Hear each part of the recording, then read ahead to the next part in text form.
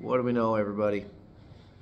On this wonderfully windy Sunday, I think I'm going to talk a little bit about interests, hobbies, and depression.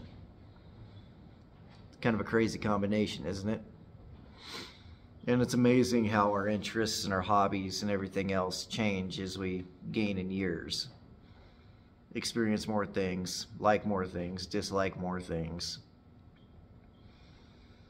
I remember when I was a really little boy, I was my grandpa's shadow. I was his right-hand man. And I joke around and I say that I was the only 2-year-old that could tear a tiller engine apart, put it back together, and make it run every single year. And that was the truth. That's what my grandpa and I did. Every year we'd tear that thing apart on the concrete patio they had, put it all back together, and everything would run. I mean, as a young kid, that was great to me. Using big boy tools and hanging out with grandpa, that was great. And as I grew up in a small town, nothing really to do. I mean, you took interest in sports, obviously. I loved taking things apart, be it lawnmower engines, if a washer or dryer went bad, I loved taking it apart and seeing how everything worked and went together. Loved it. Bicycles, I love taking them apart and switching parts around and all that good stuff. Dad, he was a body man, so I took an interest in that. I might take the little bikes I had and whatnot. You could go in the dollar store at the time and get a can of spray paint for $1, and I used to spray paint those bikes and do all sorts of fun stuff. Had a little wagon that I had when I was a really little kid, and I think I was like 12 or 13, and I repainted the thing red, which was the original color, and then I put silver flames on the side of it. It was a really cool thing way back then. But as I got older, interests changed. I took a liking to cooking, to grilling in particular. And I'd be able to go over to my grandma and grandpa's house all summer long and be able to grill. Cooking country style pork ribs and hamburgers, hot dogs, all stuff like that. I mean, it was a lot of fun. And I took a lot of pride in being able to go into my grandma's kitchen and cooking things that I just kind of made up on the spot.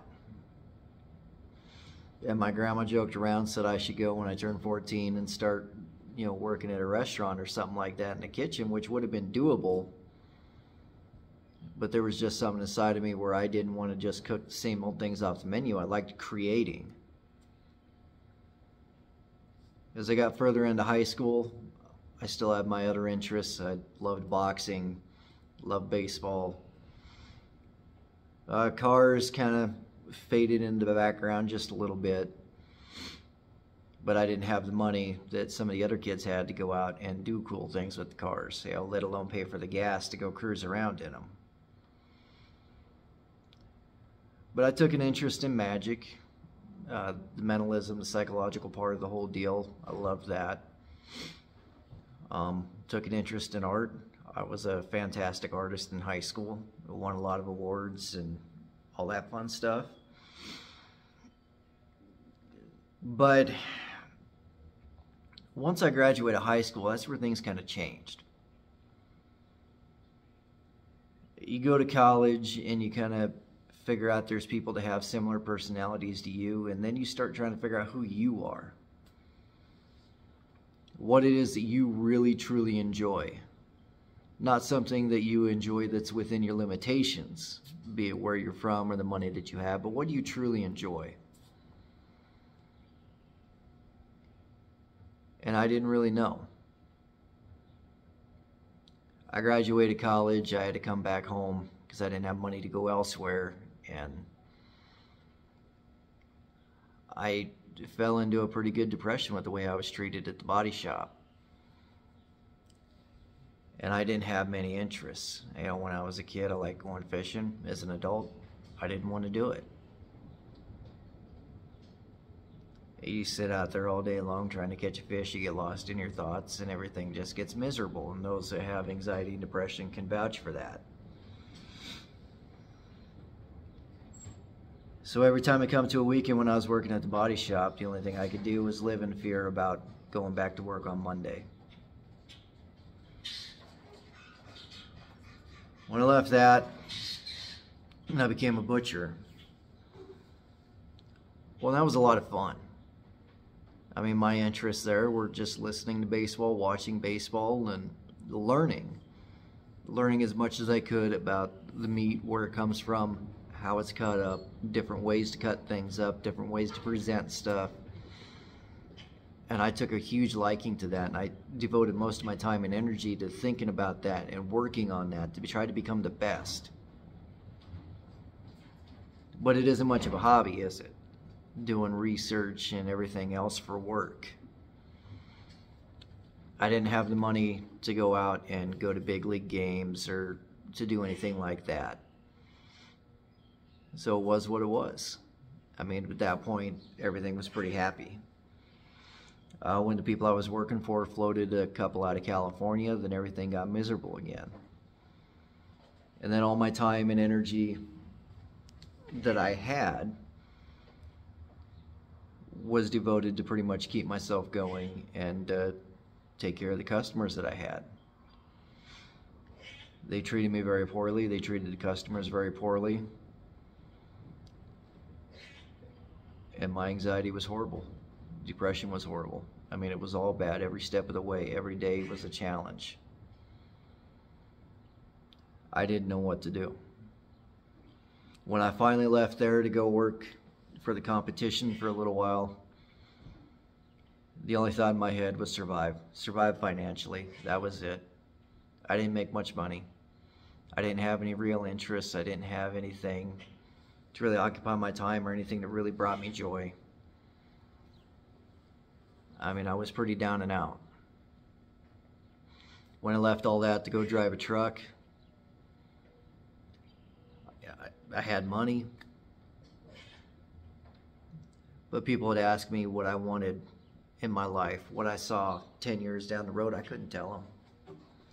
They asked me what my life's goals were. I couldn't tell them.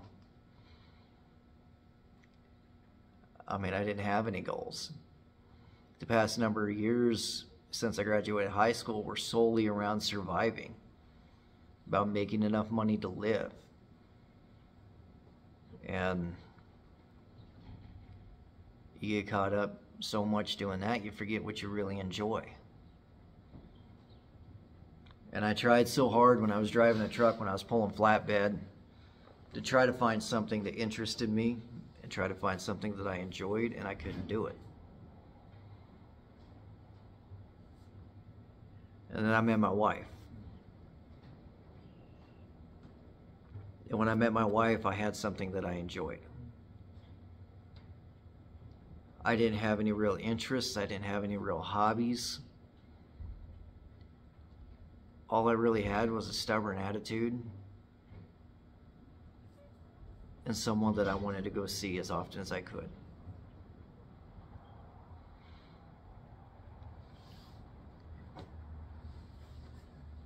She was my interest. She is my interest. I mean, every time that I left on the road, all I could think about was being able to get back home to her. And through all the years of pulling flatbed, pulling bull rack, and doing all of that, every time I left on the road, I was working so hard just to get back home to her. And when I come off the road, there wasn't anything that I really wanted to do. I mean, I don't really care for movies or tourist attraction-y deals. I don't really care for groups of people. But I care for her. And my way out of the trucking industry really started when I started dating her. And then when we got married, I knew that I didn't want to be on the road anymore. I didn't want to do this anymore. I searched around for different job opportunities that would suit me a little bit and maybe my transition off of the road a little bit better. Plus something that would pay well enough to survive. I mean, that's one of the big deals, right?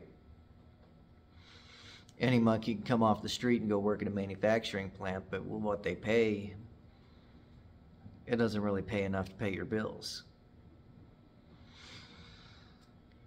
Then I found out that my wife was pregnant then we really put it into high gear just to get off of the road.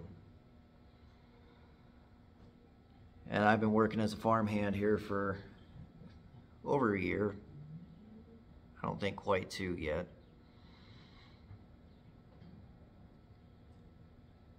But I still find myself wondering what interests me. What do I enjoy? And here's some things that I found. I enjoy cooking, baking. I particularly enjoy working with meat. I'm excellent with the smoker. I make all my own seasonings, all my own spices.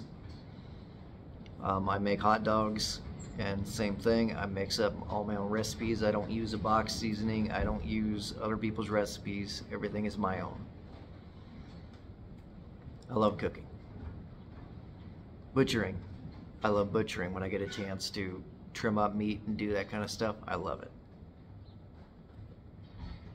But where I've been out of it for so long as far as working in that industry, I don't know if I could acclimate myself to it again unless I did it on my own. I mean, it's kind of the same thing with the cooking. I mean, I may be really good at it, but when I got to go do it for someone else and try to do it their way, then it might not be as good, or I won't have the freedom to do things like I like to do. And I'm really proud of the stuff that I do. Working on the farm, I mean, my favorite thing to do there is to fix stuff. You know, not the facilities or stuff, but the vehicles. You know, be it the semi, the feed truck, the tractors, the implements, things like that. That's what I like to do. I'm not too fond of sitting in the tractor. I'm not too fond of working with the cattle. I'm not too fond of fixing the facilities. I'm not worth the darn as an arc welder. I can MIG weld pretty good. But just the same as when I went to college. You know, my favorite part of going to college was sheet metal fabrication. And again, I've been out of that so long that I don't think that I could really acclimate myself working in a shop doing that, at least with any sort of efficiency. But I do enjoy when I get to fabricate things.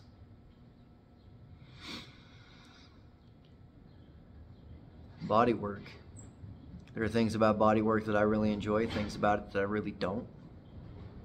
And every time I embark on one of these deals, I still have the flashbacks of working in the body shop and how I was treated there. Right now, I'm restoring my grandpa's old toolbox. When I was 18, that was kind of my graduation gift. Got the top chest and bottom roll cab. It was an old machinist box. So the drawers aren't that deep. I mean, you can't hold a lot of stuff in them, but still a lot of sentimental value. So I'm doing the body work on that, gonna repaint it, and everything's gonna be peachy with it. I might do some mechanic work on the side. I went out this last week and helped a guy figure out the wiring on one of his tractors. I've had people contact me about doing body work and they don't like the prices so much because they don't think, I don't know. You give them book times and they don't like the book times. They want you to do it for nothing, which is typical of a lot of things. I mean, I'm not going to worry about it too much. But, you know, sitting back and thinking, you know, man, what do you want to do for the rest of your life? What hobbies do you have? I mean, you see guys that go out and they golf. I mean, I could never golf. It's not my thing. And there's guys that'll go out and they'll build race cars or other things in their garage. Well, that's all well and good, but I get one day off, maybe every 2 weeks. I'm not going to devote all my time to doing that and trying to hit a track, let alone putting all the money into that. It's not going to be my thing. But I do enjoy cooking, smoking meat. I love making the sausages and the wieners. I love the butchering part of everything. So I really don't know. What I do know is that one day I want to work for myself. But I really don't know doing what.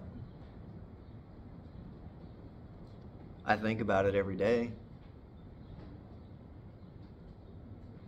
but it's just kind of the nature of anxiety and depression. You look at the things that you want to do, and then you look at every single little thing that holds you back. You know, banker never going to give you a loan. Not knowing the right people to get into a place to be able to do this, not being in the right place at the right time to get things to make it a little easier. I just take being a butcher. Got to be able to do that. I got to be able to chill meat, be able to age meat, and to get either a walk-in cooler or to get a refrigerated trailer at a decent enough price. I'm never in the right place at the right time. I mean, if I had something like that, then I could do a mobile business. So I could go out there and do mobile kills and age it at home, cut it up, package it up, and have them come to me to get it. Everything would work great. I know there's guys in other states that'll kill, cut, wrap in the same day. I'm not particularly on that bandwagon, but I take a whole lot of pride in what I do. And to me, the cut is not near as good if it hasn't sat for very long. I mean, and the difference that it makes sitting for 24 hours versus doing it right right after you kill, it's insane. It makes a big difference. Let that meat tighten up a little bit, and that way you're not mushing things up in the grinder. Everything works out a lot better. You know, say body work. Yeah, I can do body work on the side. I can have people come in. I can do just about anything you want to do, but paint is a big deal. To find a place that can mix your paint, give you at least a close enough alternate to make it work so you can blend it out, it's pretty hard.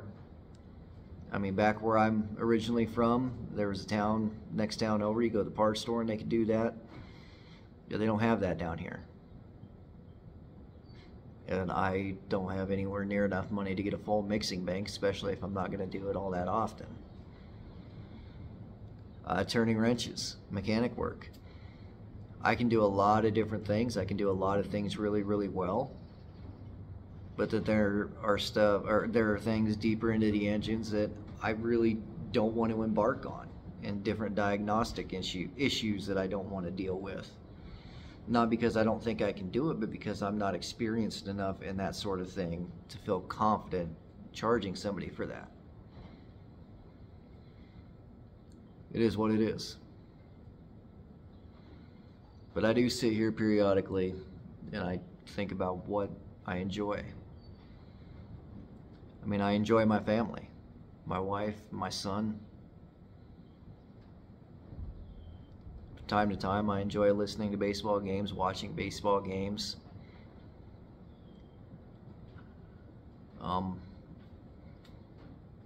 It is what it is. But at any rate, guys, I think I've rambled on long enough for you here. I'm going to cut this off here. I got a couple of ribeye steaks I'm going to make for the wife and the boy and myself. And it's going to be a good night. But as always, guys, I thank you all for watching.